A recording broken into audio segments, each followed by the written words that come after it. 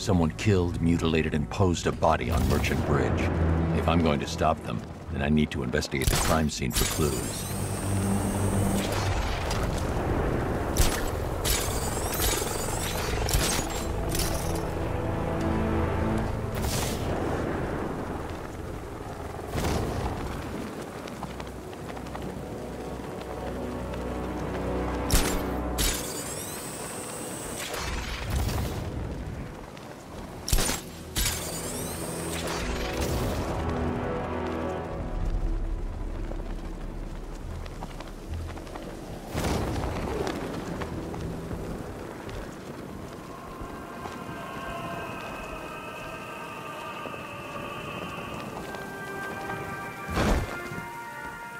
Alfred, I found the mutilated body Cash was talking about.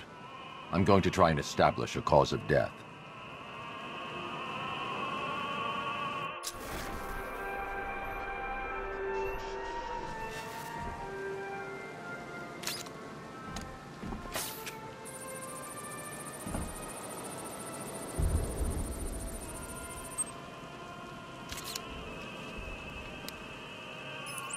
Blood tests reveal the cause of death was an overdose of painkillers leading to cardiac arrest. Also, the victim's fingerprints have been burned off with acid. A rather unsavory demise.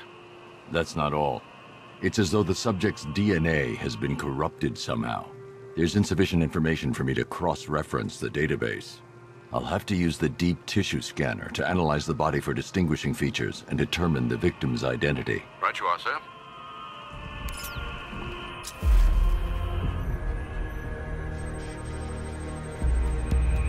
Deformity on the left ear. Looks like a result of minor ear agenesis, a birth defect.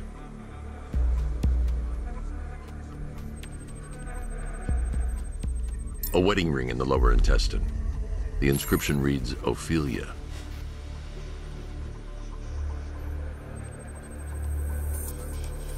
The victim had a hip replacement. Scar tissue hasn't fully healed, so it must have been recent. Alfred, the victim's name is Anthony Lund.